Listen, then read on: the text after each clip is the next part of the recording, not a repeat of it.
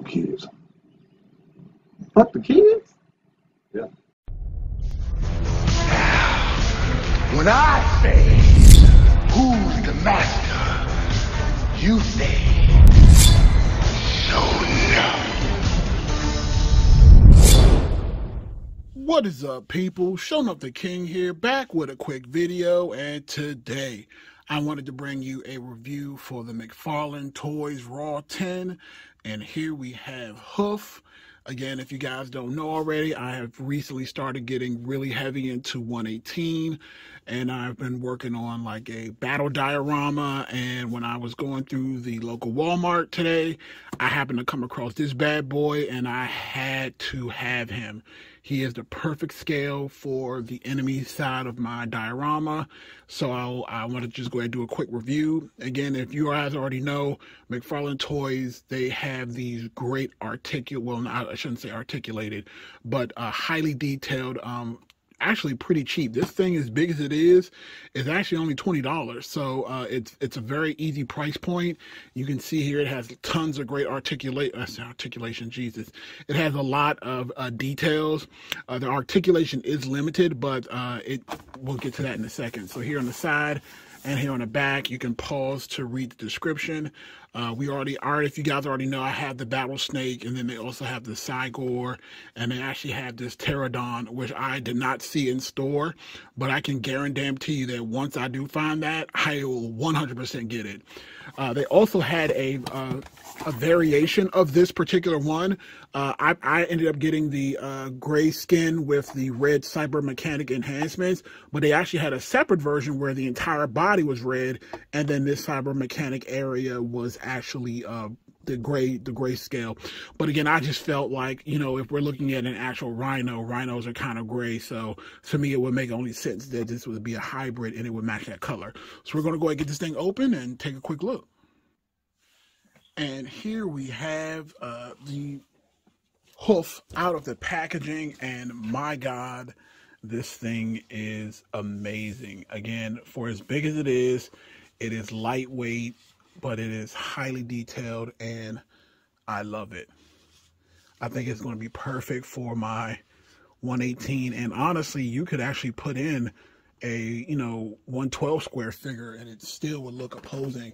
Like, for instance, right here, I have a 6-inch Punisher next to this thing, and Hoof towers over him. So even if you wanted to kind of add this into your 6-inch figure scale, it would look amazing, and he'd still look opposing.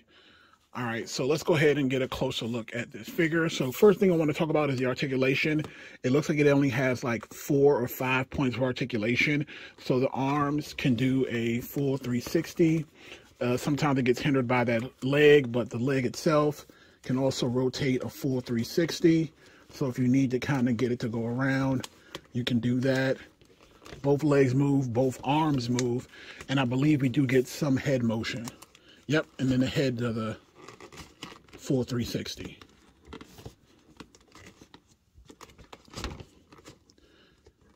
See here, the plastic on the mechanics of it is rubber, and so it actually does have a lot more properties to go with than the standard RAW10, and that's kind of why I like this thing. So one other thing that it does come with is this really cool artwork, and you can see here on the front we have the Hoof with some other mechanized thing, and then here on the back we have that same like Pteranodon or Pterodon or wherever that is on the back. And again, that Mcfarlane style artwork, this thing looks absolutely amazing. I'm definitely keeping that. So let's get some quick close-ups. So as you can see here, you can see the detail, and this is what Mcfarlane is kind of known for. Great shading, even in the teeth, the tongue, the eyes. You can even see in his horn how it's like rough and gruff. And then when you go here to the painted portion of it, you can see that detail in the shading and the darks and the blacks. And you can just see how it's like really like heavy metal style. And again, this thing doesn't weigh a lot. It doesn't, again, because it's like hollow plastic. But what you get from these Mcfarlane toys is the details. And I can completely, like I said before, I can completely see myself having him posed up in my 1/18 scale diorama, looking very oppressive on the battlefield. So one thing I want to do is show some comparisons, and then we'll get out of here. All right, here we have a side-by-side shot of the Hoof along with the RAW10 Battle Snake versus a Jurassic World Indoraptor. Then also what I want to show is I have my 4-inch Joy Toy Assault Team, Space Assault Team. So we can kind of set them there so you guys can kind of see how my 4-inch figures would go against a Hoof. And then I also have my Joy Toy 1/18 scale mech. And again, with this mech, there's also a pilot in it.